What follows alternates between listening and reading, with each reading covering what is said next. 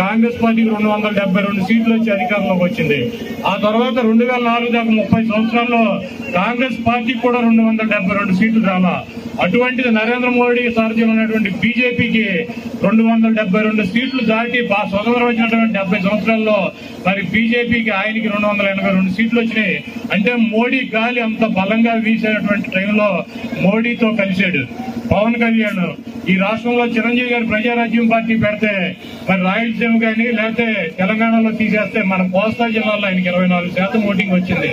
ఆయన తమ్ముడు జనసేన అని చెప్పి పార్టీ పెట్టి మరి ఆయన ఏమి ఆశించకుండా చంద్రబాబు నాయుడికి మద్దతు ఇస్తే, అంత బలమైనటువంటి ఓటు బ్యాంక్ ఉన్నటువంటి వ్యక్తులు మద్దతు ఇస్తే చంద్రబాబు నాయుడు సత్యచేడి 1.6%తో అధికారంలోకి వచ్చాడు. ఈ రోజు జగన్మోహన్ రెడ్డి గారు మరి ఇక్కడ ఉన్నటువంటి ప్రతి వ్యక్తిని కలవాలని చెప్పి వాళ్ళకు ఉన్నటువంటి సమస్యల దగ్గర నుంచి తెలుసుకుని ఎన్నికల మేనిఫెస్టోలో పెట్టి మీకు కావాల్సినటువంటి కార్యక్రమాలు నేను చేస్తానని చెప్పి 3000 కిలోమీటర్ల పాదయాత్ర మొదలెట్టి 2 వారాలు అయింది. ఇంకొక 6 నెలల 15 రోజులు తిరుగుతాడు ఆయన. 3000 కిలోమీటర్లు ఇచ్చాపురం వరకు కూడా కాలినడకన పర్యటించి ప్రతి వాళ్ళ సమస్యల్ని కనుక్కుని చంద్రబాబు లాగా దొంగ హామీలు ఇవ్వకుండా మరి 2 పేజీలతో మేనిఫెస్టో పెట్టి మీ అందరికీ కూడా నేను బెయిల్ చేస్తానని చెప్పి ఆయన మీ ముందుకు వస్తున్నాడు. కాబట్టి జగన్మోహన్ రెడ్డి గారు వైస్రాయ్ హోటల్లో క్యాంప్ పెట్టి ఎమ్మెల్యేలను కొనుక్కున్నాం, లేకపోతే చంద్రబాబు నాయుడు లాగా దొడ్డిదారులు మాయను వెన్నుపోటు పొడిచో అధికారంలోకి వచ్చినటువంటి వ్యక్తి కాదు, అధికారంలోకి వద్దామన్నటువంటి చూసినటువంటి వ్యక్తి కాదు.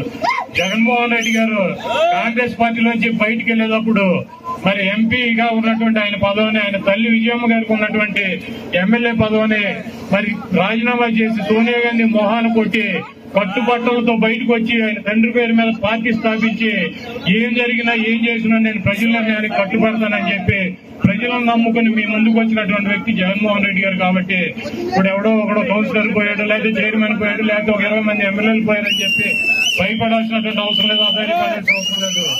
జగన్మోహన్ రెడ్డి గారిని నేను దగ్గరగా చూశా. ఆయన ఇట్లాంటి 1000 మంది చంద్రబాబులు వచ్చినా లేకపోతే ఇంకెంతకన్నా ఒక మగాళ్ళు వచ్చినా కూడా వెన్ను చూపేటువంటి వ్యక్తి కాదు. ధైర్యంగా దమ్ముగా ముందుకెళ్లేటువంటి వ్యక్తి. ఏ రకమైనటువంటి ఇబ్బందులు పెడుతున్నారు ఆయన్ని మరి మీరు అందరూ కూడా చూశారు. ఈడీ కేసులు అంటారు, సిబిఐ కేసులు అంటారు. వీళ్ళు ఎవరికి కూడా రాజశేఖర రెడ్డి గారు బతికుండగా కనీసం రాజశేఖర రెడ్డి గారి మొహం వెంక చూసేటువంటి దమ్ము ధైర్యం కానీ, జగన్మోహన్ రెడ్డి గారి వెంక చూసేటువంటి దమ్ము ధైర్యం కానీ ఈ చోట దద్దమ్మలకు లేదు.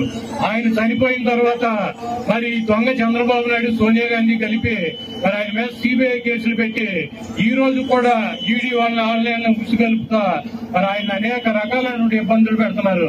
ప్రతి శుక్రవారం కూడా పాదయాత్రలు చేస్తానన్నా కూడా ఆయనకి ఎగ్జామ్షన్ ఇవ్వకుండా మరి కోర్టుకు రావాల్సిందే అని చెప్పి మరి ఆయన్ని అనేక రకాలైన ఇబ్బందులు పెడుతున్నా కూడా మొహం మీద చెరగని చిరునవ్వుతో ఆయనకి ఎన్ని బాధలున్నా ఎన్ని కష్టాలున్నా బయటికి కనపడివ్వకుండా ఆయన లోపలే బాధపడతా మరి ఇక్కడ ఉన్నటువంటి అనేక మంది అనేక బడుగు బలహీన వర్గాల కోసం మరి పోరాటం